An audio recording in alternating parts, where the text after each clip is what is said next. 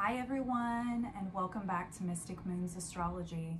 My name is Ashley, and today I wanted to get on the page and focus a little bit on the magic of synchronicity.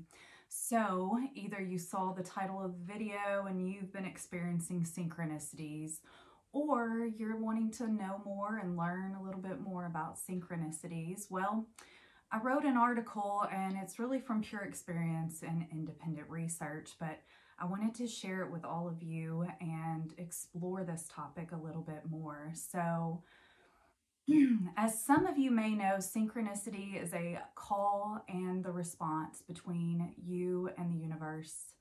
Some don't know what synchronicity is, and some have never experienced it.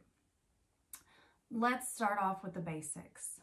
The word synchronicity is a concept introduced by Carl Jung, which states that events are meaningful coincidences if they occur with no causal relationship yet seem to be meaningfully related. Jung's theory states that synchronicity is an acausal connecting principle. When you experience having two or more things happen simultaneously in a manner that is meaningful to you, for the people around you, and suggest an underlying pattern. My personal opinion is if you don't believe in the signs sent to you from the universe, aka synchronicity, you will not be open to receive them in the first place. It's almost as if you are sabotaging something that could be excellent because you can't even fathom it in the first place. If the signs the universe is wanting to convey are falling on the listener's deaf ears, then the lesson, the direction, and the message can be lost. Personal learning and spiritual growth is also hindered by not paying attention to these signs and synchronicities. Those, however, that are receptive to these messages from the universe may need a guide to decipher what's being conveyed. I do wish, like a dream guide, there was one out there for synchronicity. But I'm not sure how each sign would be conveyed if they are only understood by the individual receiving the message. Examples of synchronicity vary and all have to do with the five senses. How we channel them are all different. Some of mine come through as affirmations that I'm on the right track, almost as if it's a nod and a wink from the universe that I am indeed where I need to be. I've been seeing signs from the universe since I tapped into my own spiritual journey. Since then, like a magnet to the signs, I've been aware of meaningful coincidences that have came up in my everyday life.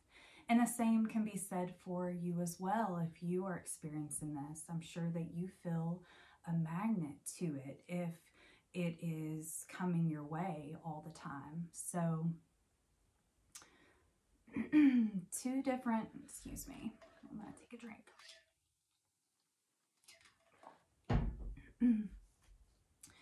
Two different types of synchronicity are repetitive and relational. Repetitive is seeing the same name, numbers, number sequences, the same sign, the same thing, just wrote in a different form or fashion. When we see these same words or numbers repeated, the universe is telling us something. You need to pay attention to the repeated word. There is a reason the word keeps making its presence. It's one key in solving the mystery. We don't know how many pieces of the message we will get. We don't have any indication how long these repetitive messages will be continually delivered. My theory is that they will be ever present until you either get what the universe is trying to tell you or until you are ready for the next part of the mystery and the next puzzle piece. When the universe wants to show you something, it will many times be very bold. It may be repeated a series of times, or it may just keep showing up. In this instance, pay close attention to what the universe is trying to bring to your attention. I think that these synchronicities come up again and again until you understand what it's trying to tell you and convey. Relational synchronicity relates directly to a situation you've been experiencing or thinking of. We all pay attention to different things because they relate to our path. A turtle lover will scout out the turtles near and far. Same with let's say a car. You have a Jeep and you are wanting to see all the Jeeps. You notice all the Jeeps now that you've got the Jeep. That is their particular interest, so they're more apt to spotting them while they're out and about. Also, you may have someone that has been on your mind, maybe seeing their name everywhere. This is relational synchronicity. Maybe you are the one that's conjuring up the ability for their name to be everywhere you turn. But is it too coincidental that it's everywhere? Maybe they're thinking of you too. Maybe the universe is confirming feelings about them through showing you their name. It could also be the universe telling you to call the person. Maybe you haven't spoken and you need to. And what about the 1111 that you see everywhere? Are you actually looking down at your phone at just the right time for it to pop up? Or are you holding your phone at 11:10 and waiting for the next minute to appear? If so, that's a way you're manifesting it and not allowing the universe to speak through the signs. Relational and repetitive synchronicity are both common, and they can be triggered by intuition. I personally have experienced a lot of synchronicity since believing in it. This past year for me, the same words and numbers have been repeated significant times. While acknowledging these same signs day in and day out, they still repeat. I know that they will continue to be repeated, and I just keep getting shown the same thing. I have not came to the lesson or learned what I've needed to from the repeated numbers and words just yet. See, this is the mystery to unlocking these synchronicities. They do mean something. I believe that they will keep repeating to let you know you are still on the right path. Bringing awareness that this is still something you haven't learned or experienced quite yet. My experience with synchronicity allows it to be a spotlight and sometimes a guide for the things that I do. This article has been written with some synchronicity underlying it. When I first started this months back, I kept it on one of my Google Docs with just the name of the article written, nothing else. I just knew I wanted to get it out, so starting it was the beginning. When I came back to it, I started writing. I was on a roll. I wrote down everything I knew about coincidences, and after looking into research on it, I spiraled down a rabbit hole of information.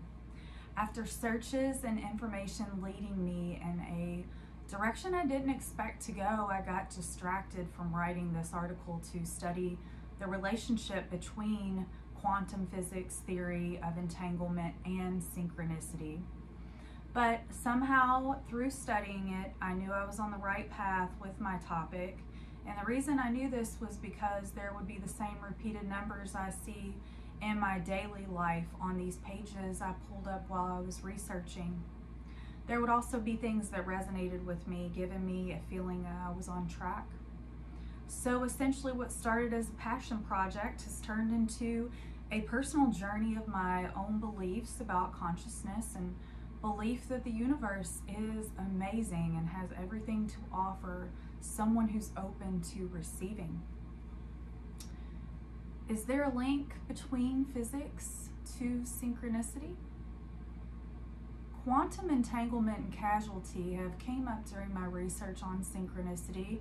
I don't think the connection's misleading or wrong. Unfortunately, we don't fully understand consciousness or entanglement. Therefore, I can't fully say how these two may affect one another. I can say that as we progress in science and independent research, that we should have an idea in the future.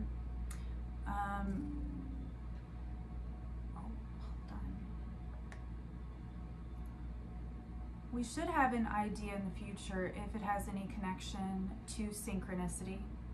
Entanglement is a bond that forms between two particles. It remains such a strong bond that even when they separate and are at a long range of distance from one another, they still remain inextricably linked. The connection is still so strong over distance that even if one reflects a small change, the other will simultaneously reflect the same in the other particle. After researching quantum entanglement, I think it does have a link to synchronicity. Here's the thing I've discovered with linking entanglement to synchronicity. I think that, like quantum entanglement, thoughts can be transferred to make the receiver aware of many things, such as warnings, to even the approval or direction of our journey. Since synchronicity has to do with sending signs to an individual, I do think that this may be one way that this is done. It could be done through the universe or others in our life through telepathic communication from one thing to another or one person to another person. If there's a few things I've learned from venturing into physics, it's that the theories are endless and the black hole of information is deep, and therein lies no point of ending or resolve. So stepping away from the rabbit hole of information overload and having an insightful conversation with someone close to me allowed me to see things in a much simpler way. I heard a friend say, if it's already thought of, then that thought is given back. So let me repeat this again. If it's already thought of, then that thought is given back. Simple enough of a theory, but I was searching. I didn't think that the simplest of thoughts on the subject would turn my head away from searching through the vast amounts of information out there. But somehow the simplest made the most sense.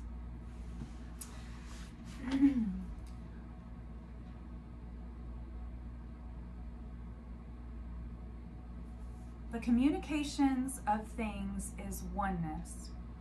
The concept of undus mundus is Latin for one world. This was popularized in the 20th century by Carl Jung. He believed that both the observer and the connected phenomenon ultimately stem from the same source, the undus mundus. In truth, there is no distance between anything, as everything is one and in the same place at the same time. If that's the case, then we are literally whiteboards that are blank when we step out into the world. If we don't let our circumstances guide us, I think that naturally the universe would step in to and up to the challenge if we allowed it to guide us. Say I'm a whiteboard and I'm blank and I go out my door with an extremely open mind, trusting the universe and its direction for me for the day. Sure, I need to make some conscious choices to allow the universe to step in and write on that whiteboard. But first of them being conscious decision, maybe go out the door or get in my car for work. And on my way, a series of events can occur and will occur. I see signs, numbers on buildings, license plates. I get stuck behind someone who is playing a song that I haven't heard of in years. Stopping off at Starbucks for coffee, I get the medium coffee instead of my normal large, and it costs $6.66 with tax. Looking further on the receipt handed to me before I get my coffee, I see the barista has a name of someone I know, but I only see on occasion. So now I'm thinking about that person and their life and how they are lately. And pulling away, I turn up my radio and it's a song that reminds me of the same person that I'm thinking about. Getting to work, the card on my desk has the name of someone working for me, bearing the name of the same person. I could seriously go on and on. I know. I experience this on almost a daily basis. These are not mere coincidences. The universe is talking, leading and asking you to be open to these signs. There is more to us than just the daily routine. There are signs of magic all around us. We just have to be open to them. Are we capable to manifest signs? If so, we get into a different thought that has no scientific basis, the law of attraction, which deals with a human being able to manifest things through thought. This philosophy involves the process of like energy attracting like energy. My most recent experience of synchronicity occurred because I manifested it. One day, I challenged the universe to show me certain signs. These are ones that I'd been seeing lately, and I wanted them repeated to me that day in bold form. So I really called that in. I focused, meditated that morning, and really focused in, and I wanted the universe to confirm these things for me. Asking out loud that if they did hold any weight or meaning behind them, for them to be shown to me this day in a bolder form. Unmistakably, the universe delivered majorly. The numbers, the reoccurring words, all of it was speaking through receipts, having people greet me and share their names with me, an email account of exactly the same numbers I'd been seeing day in and day out, and it blew me away. Not only did the universe speak to me that day through the signs, I believe that it accepted the challenge and proved that if you ask it, you shall receive it. How were these signs different than any of the others from the previous days? Well, it had to do with how bold they were when they stood out to me. The numbers were not just there and repeated yet again before my eyes. I actually had the numbers in a long number sequence, and it was just two of the numbers that repeated many, many, many times just in one number sequence. So if it, so if it was, for example, the number 30, it would have looked like this on a receipt. 1, 1, 2, 3, 4, 3, 0, 3, 0, 3, 0, 3. So all of the end numbers match the number that I was seeing on a daily basis all the time. So these signs were different from normal day signs too, because I asked for them and they were delivered. That day confirmed to me that not only do chance synchronicities occur throughout our day, we as humans have the power to manifest these signs to us as well. I would consider this a relational form of synchronicity, as it deals with humans being able to conjure up signs just by thinking about them.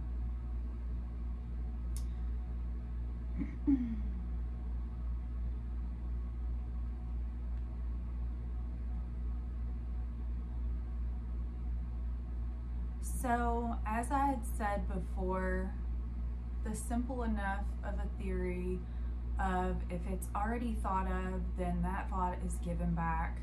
The universe is truly speaking to us on a daily basis. It is so magical, and wrapping our head around it is hard. People that aren't as spiritually inclined don't really want to believe maybe so much in these signs and synchronicities, but and turning our head towards them, acknowledging them, also being grateful for them coming our way, and showing us that we are on our path, it really allows greater wisdom towards our journey and allowing it to be more open and free, to allow the universe to bring in blessings to us and bring in communication, divine communication. So this has just been a little bit about the magic of synchronicity. And if you have experienced synchronicity or experiencing it, if this resonated with you, let me know. Let me know in the comments below. Give me a like if you liked this video and it resonated. And yeah, I will possibly be speaking more about synchronicity in the future, so stay tuned. I'll talk to you all very soon. Take care.